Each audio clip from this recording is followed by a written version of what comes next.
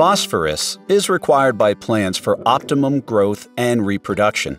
Phosphorus should be included in every nutrient management plan because it plays a vital role in energy transfer and photosynthesis. Understanding the phosphorus cycle can help you manage and maximize fertilizers and soil nutrients in your fields.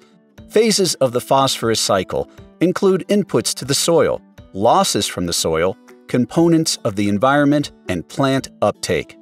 Inputs are the different ways phosphorus makes its way into soil and includes animal manure biosolids, plant residues, atmospheric deposition, and mineral fertilizers.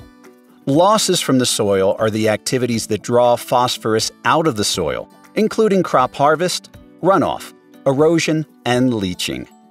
Phosphorus components of the environment are the transformations of forms within the cycle, including organic phosphorus, soluble phosphorus, primary minerals, mineral surfaces, and secondary compounds. Plant uptake is when the plant's roots absorb the phosphorus as phosphate from the soil.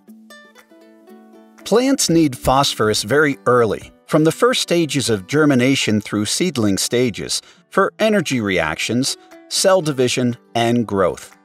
But phosphorus doesn't move much in the soil, staying put mostly where it's placed during application. Because of this, placement of phosphorus fertilizers is a major management decision. In many scenarios, placing phosphorus close to the seed as a starter fertilizer results in increased yield. Phosphate fertilizer has traditionally been a part of fertilizer programs, but many farmers question how much phosphorus to apply. There are many parameters used in determining phosphorus rate, including soil test levels and cropping system. But with yields and nutrient removal rates outpacing fertilizer application, many soils in North America are testing below the critical level for phosphorus.